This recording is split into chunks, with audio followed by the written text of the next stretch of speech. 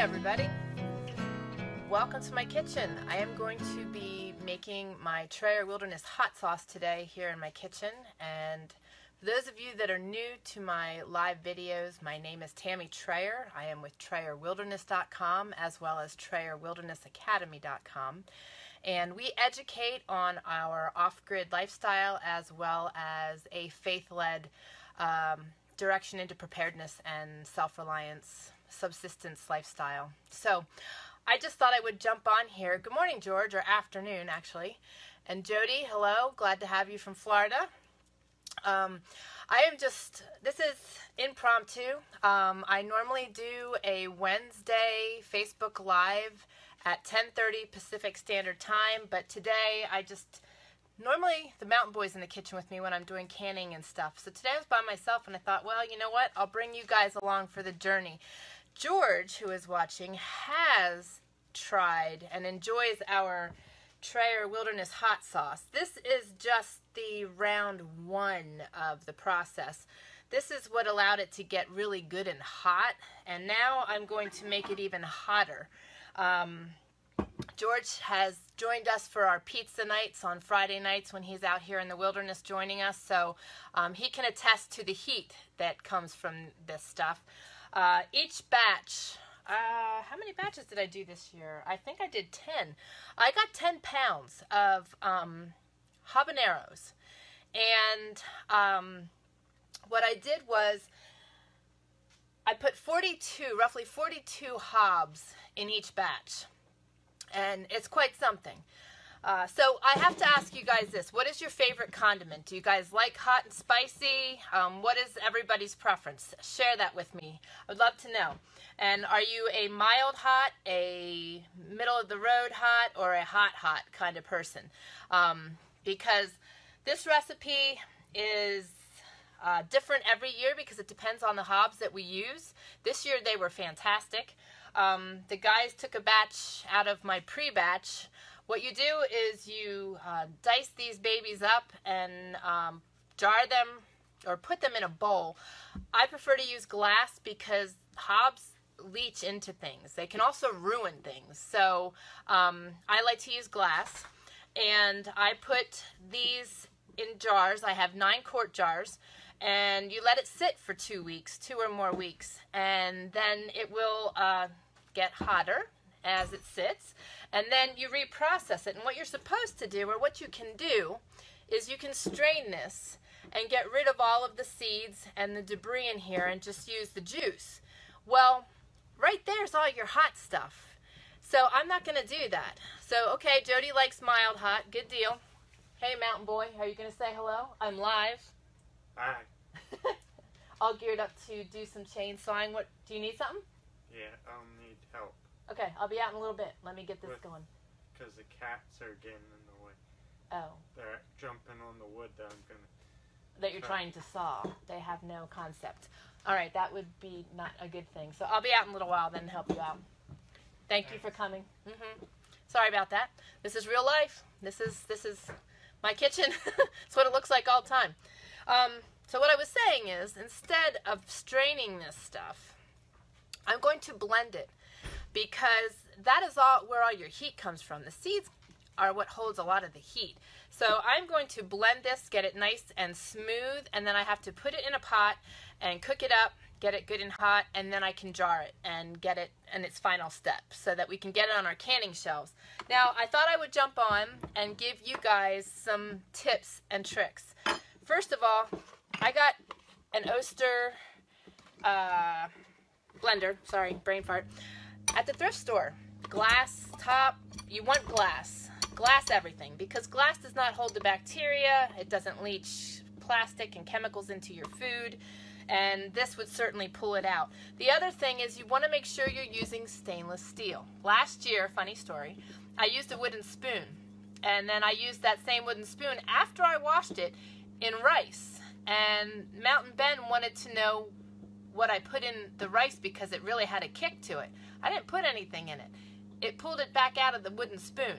So you do need to be careful what you're using when you're making this, and I would highly recommend stainless steel rather than aluminum or anything else when you're heating it on the stove. I really don't like aluminum. I stay completely away from, yes, stainless steel is the best. Exactly, Jody.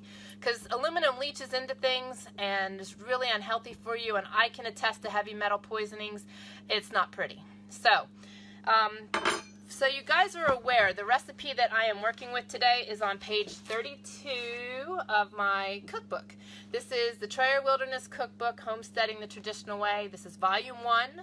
You can find this on Amazon along with my other books actually, and you can go there simply by going to TrayerWilderness.com/Tammy Trayer. And in this recipe it does say about straining it, but since I've been using this recipe, I've nixed the straining and just blended it all together.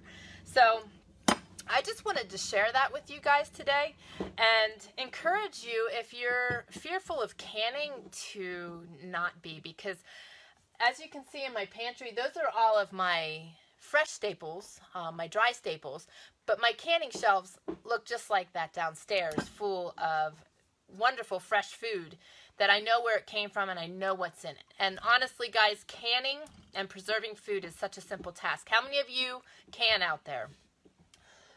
I'm going to grab myself a quick drink here while you answer that for me, because I got a tickle in my throat. And I wanted to share with you guys today too, I wanted to nudge you a little bit.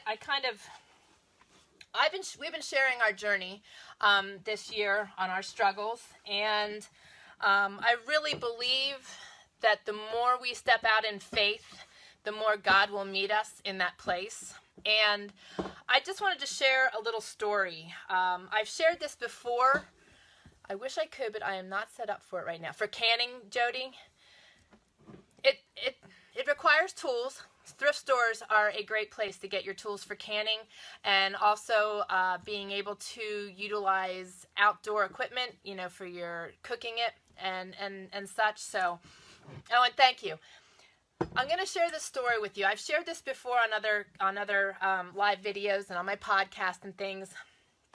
But we experienced a circumstance yesterday, without sharing details, that really took the mountain man to our knees and really opened our eyes to what our current circumstances really are and what they really look like.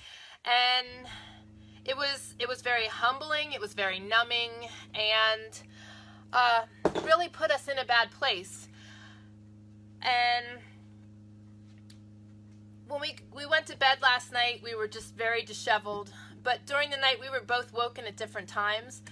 And we gave our circumstances to God.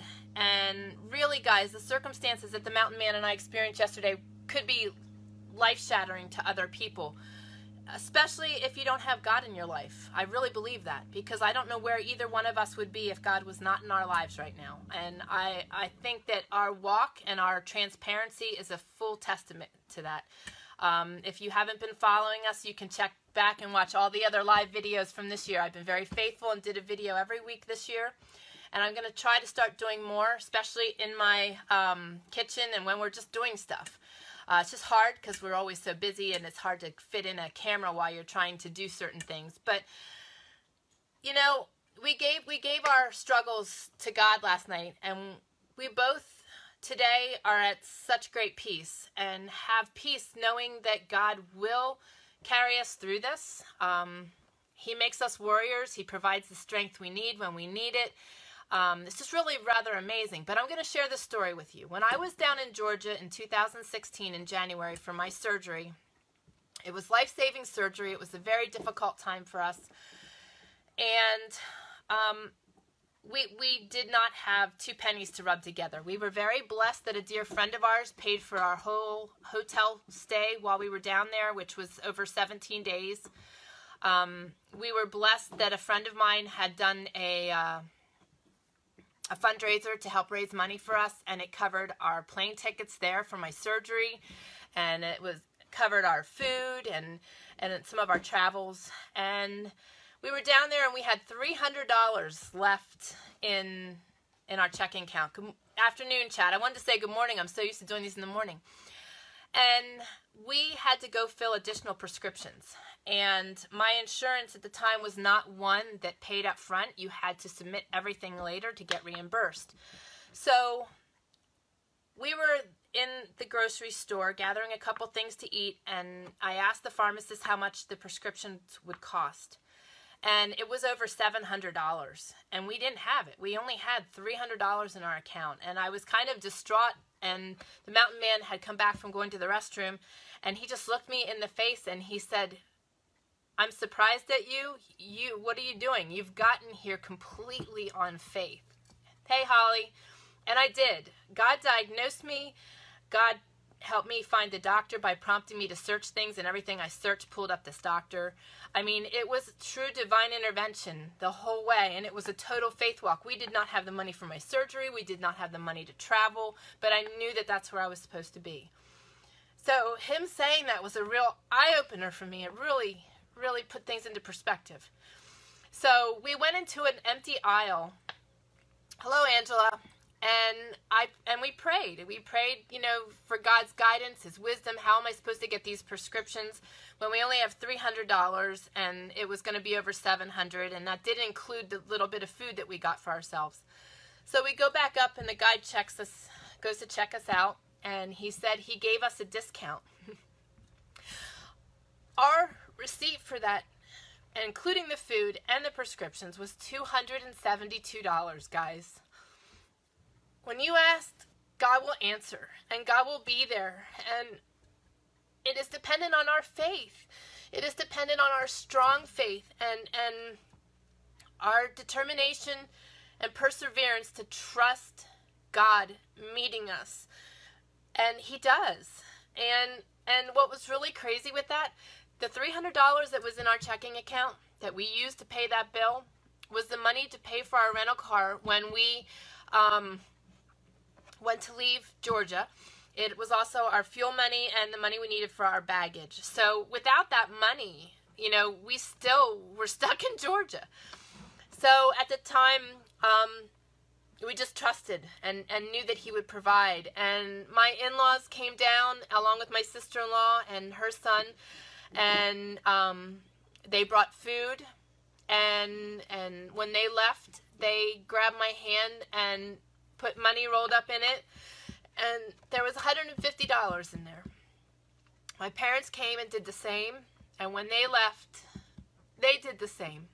So we ended up with the money we needed to get home.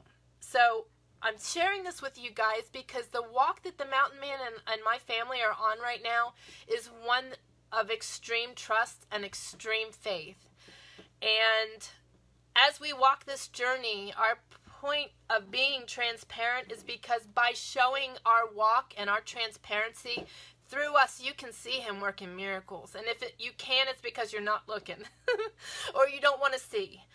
It has just been amazing. So to be able to give God our greatest struggles yesterday and to be in peace today and know that He's going to take care of it, and know, it's just funny the things that were put into our heads while we were sleeping and what we shared with each other this morning.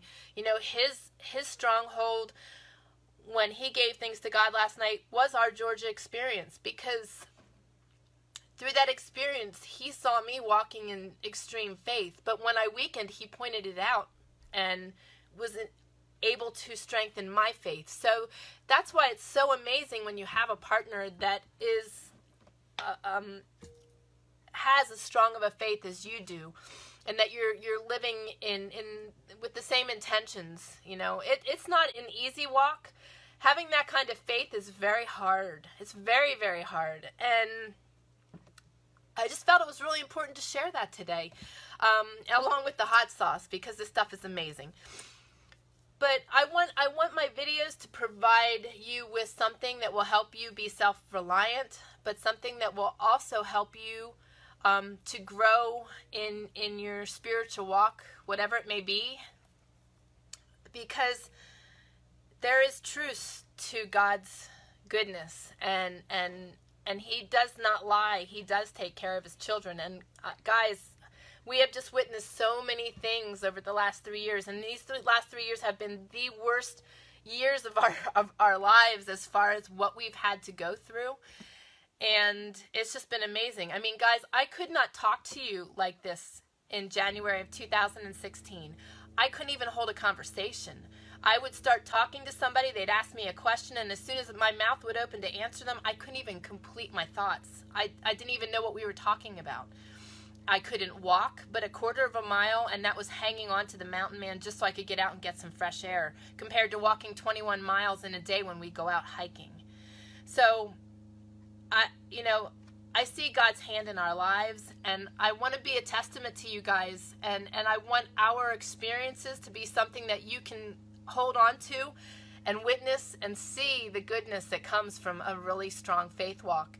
When we put ourselves out there and we hang on tight to God and keep, it doesn't mean it's going to be easy. It doesn't mean it's going to be a short road. I mean, there are people in the Bible who endured 40 years, hundreds of years. I mean, there were some people that really struggled.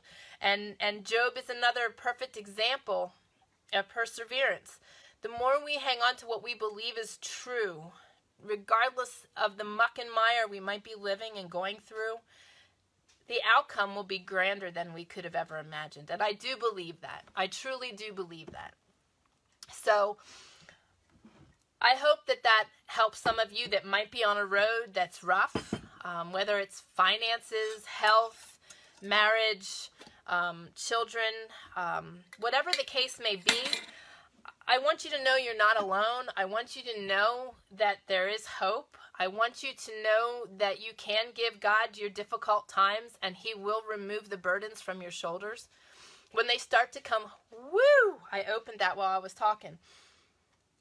I might start choking. Last time I did this, that's what happened. That's really some strong stuff. As it sits, it really gets hot. But anyway, when things start to get hard again, that's because the enemy is using your circumstances to weaken you. And I believe that too. That's what the enemy was doing to us last night.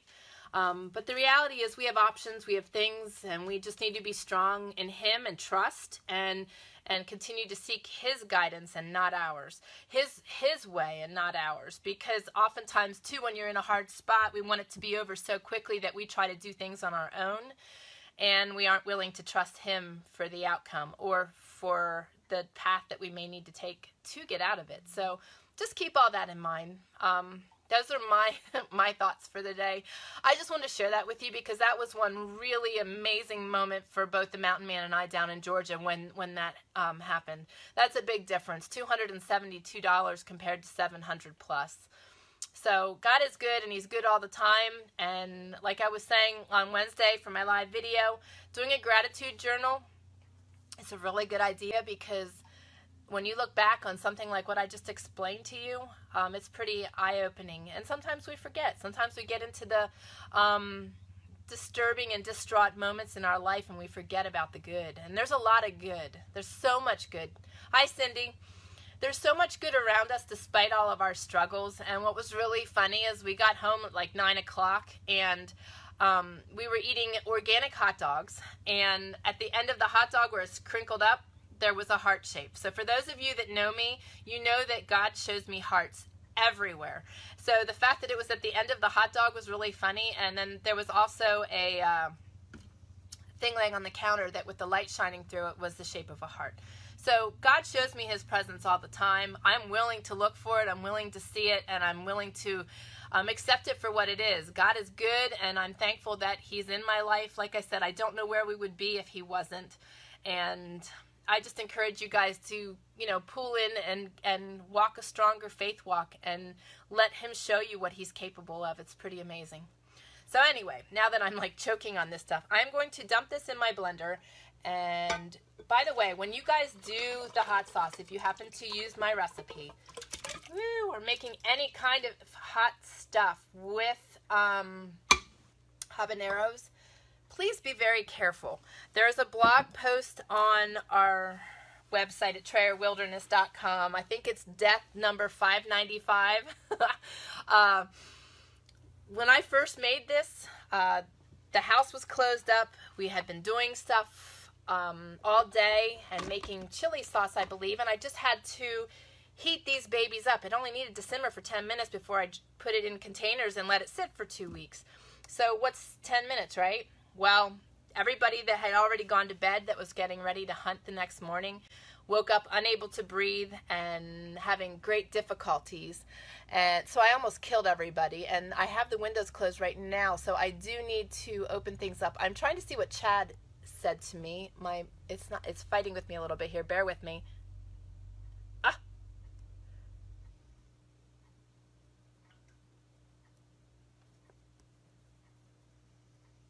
It won't let me see the whole thing. Jesus was fully human and fully God. God put Jesus in the wilderness for 40 days to learn. I can't see anything more, Chad, but because there's a see more button and it won't let me hit the see more without bringing up this crazy thing. Let me try.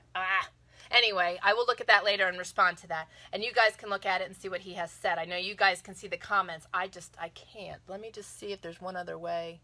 Nope. Okay. I'm afraid if I do anything else, I'll lose y'all. But God does test us sometimes, and it's not so much to test as to teach. So, and the enemy is the one who comes to kill, steal, and destroy. And God is here to bless us and love us and guide us. So just remember that. But I am really happy with my blender. I had a blender previously that I had also gotten at the thrift store, and I relinquished that to the Mountain Man so he could make trapping lure last year. So I was thankful to find this one at a thrift store. I do all of my shopping, honestly, at the thrift store. If I can't find it there, I'll wait, because stuff's in such great shape, and I live a frugal, subsistent lifestyle. I don't need brand new. I just need it functional. And this is one of 2 electric appliances that I have in my kitchen. So I don't use it very often, but this is one of those cases. So make sure you're well ventilated when you are making this, because it is something that will really catch your breath, and it can catch your breath that bad that you can asphyxiate yourself. So do be careful. And again, you can find my cookbook and all my other books on Amazon at TrayerWilderness.com/Tammy Trayer. And note, there are some more in the works. I'm excited about that, but that's all the more I'm going to say. That's my teaser for today. Now, I am going to just blend this up real quick. I don't know how loud this is going to be, so bear with me here.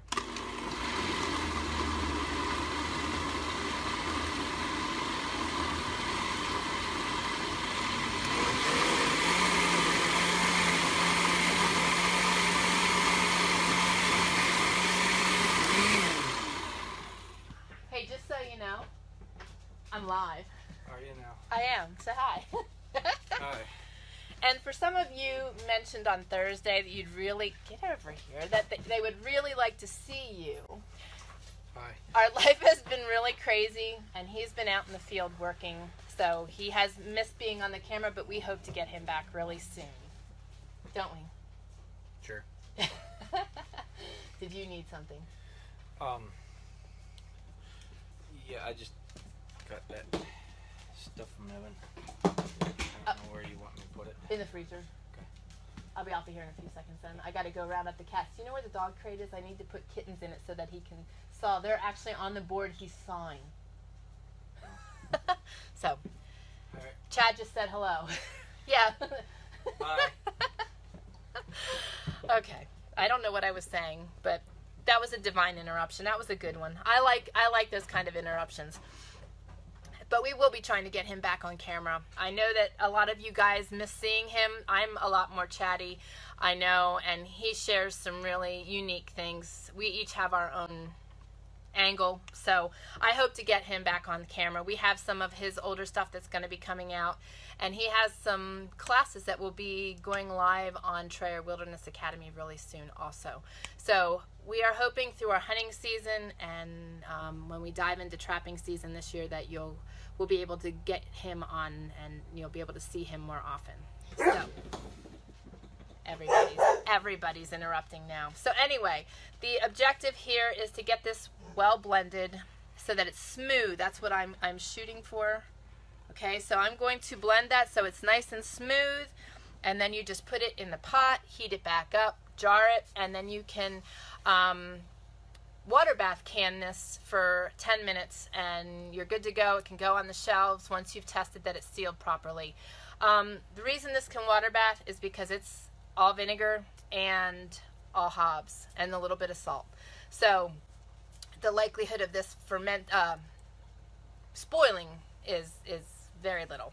But it is hot. And be warned, of course, it always depends on the habaneros you're using. We've tried grocery store habaneros before, and they just don't cut it. They really don't have a whole lot of kick or flavor, where these came fresh from the farm. Hi, Candy. Hope you're having a good day, girl. So that was what I wanted to share with you today, and I've got to get to it because now I got to go round up kittens so that they don't get sawed in half while they, the Mountain Boy is putting together 6 cords of firewood for somebody. So there's always a lot going on here on the homestead. I want to share a little something with you too. We are down to 4 more meals of meat in our freezer. We live off of the wild game that we hunt, and occasionally we'll get chicken. So right now we have 4 meals left, and next Wednesday starts our hunting season. And you know how I said God blesses us all the time and he'll bless us? He also uses other people to bless us. One of our dear friends just came by. That's what he was talking about, the mountain man was talking about. And they blessed us with deer meat for our freezer till we hit hunting season to ensure that we have meat. So God is really good, and you know, it's our duty to serve people and to be good to others, but it's also our duty to receive when people want to be good to us. And that was something that was very difficult for the mountain man and I to learn because we're givers. And that was something that was very humbling in 2016. And it's just a real blessing to know that we're cared for too. And we are really blessed with good people in our lives. And I hope that you guys are too. And I want you guys to all know that you are loved, because I love communicating with you guys every week. This is so much fun to me, and it's great to get to know you guys and to get your input and your feedback and your thoughts on things, and to also share what we do. So I'm just going to say a quick prayer as I always do on my videos and let you guys get back to your day. But dear Lord, I just thank you for your love and your mercy and your grace that you show us all. And Lord, just be with everyone and our audience and those that are in need. We have some friends that are in great need of prayer. Chad hurt his hand this week. Just be with him and help heal him. And our friend Pat, who is dealing with bone marrow cancer. And Deborah Kidd, who is also dealing with cancer. And there are just so many people dealing with struggles. And Lord, I just ask that you wrap your loving arms around them, heal them, strengthen them, love them, and just let them know that your presence is there. Let them know that you are available to them. And Lord, just give all these wonderful people a good day. Strengthen them in their walk of faith so that they can experience the bounty and the amazingness that we have experienced, even though we're going through hard times. And Lord, just thank you for all that you're going to do in each of our lives. And I ask this in your holy and precious name. Amen. So guys, thank you for taking time out of your day to join me. I will show you the finished product, but it's really very simple. And again, my recipe is also on the website. If you don't have the funding to purchase my cookbook, you can go on our website and look for Trayer Wilderness Hot Sauce. So it's there for you as well in that form. Prayers are a bountiful. Oh, thank you for the prayers for the bountiful hunting season. We appreciate that. I'm hoping that we will all get our elk and our deer this year. I was blessed with my elk and deer last year, so tends to spoil you, but we enjoy just being out. And Chad says, amen. God bless everyone here. Chad is a great prayer warrior too, guys. And we have amazing prayer warriors. So if you ever need prayer, feel free to list it in the comments.